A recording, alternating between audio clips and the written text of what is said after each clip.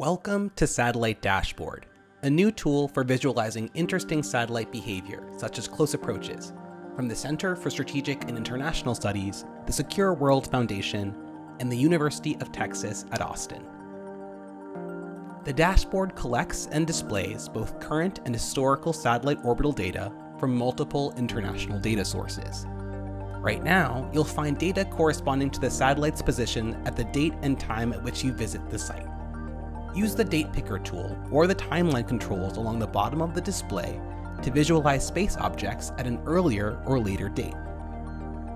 Start exploring the dashboard's underlying data by manipulating the globe visualizer using your cursor or visiting the filter pane on the left-hand side of the display.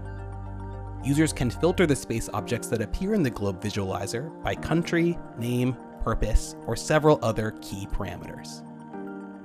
Clicking the target icon next to a satellite takes you to that satellite's details pane, where you can learn more about its operator, status, and other critical properties, such as the orbital elements that describe its position at the date and time selected in the timeline at the bottom of the display. Use the information icon next to terms in this pane to learn their meaning using the dashboard's glossary. The Key Events tab on the Satellite Details pane reveals a satellite's historical behaviors of interest. For satellites in the geosynchronous orbital regime, like this one, this tab shows the satellite's longitudinal positions over time, a key metric for understanding where it is in this regime and what other satellites it might be close to, followed by a filtered list of its nearest neighbors by approach distance and date. To dive deeper into a specific key event, click the Compare Objects button. For objects in the geosynchronous belt, this pane features an interactive plot of the two satellites' historical longitudinal positions over time, and options to download the corresponding data for further analysis.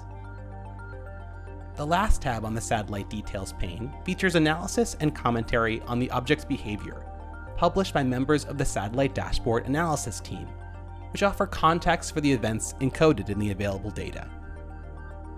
Anywhere on this site, users can use the pin icon to add a space object to their focus list, which can be found on the left-hand side of the display. The focus list offers users a place to save and share objects of interest. The data that powers the satellite dashboard is automatically updated once per day, including both current locations of space objects and predicted future close approaches. To stay up to date on the latest updates across all space objects, click the Latest Updates button in the bottom left-hand side of the tool. This pane features the most recent historical and predicted key events.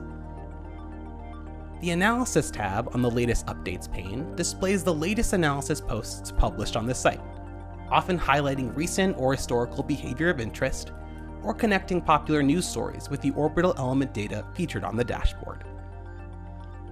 Use the site's main menu in the upper left-hand corner to find archives of all key events and analysis posts, more information about the collaborative team behind this work, and details on the methodologies and key terms used. To find more video demonstrations like this one, and a summary guide on how to interface with the dashboard, click the Help button in the upper right-hand corner of the display. Thanks for watching!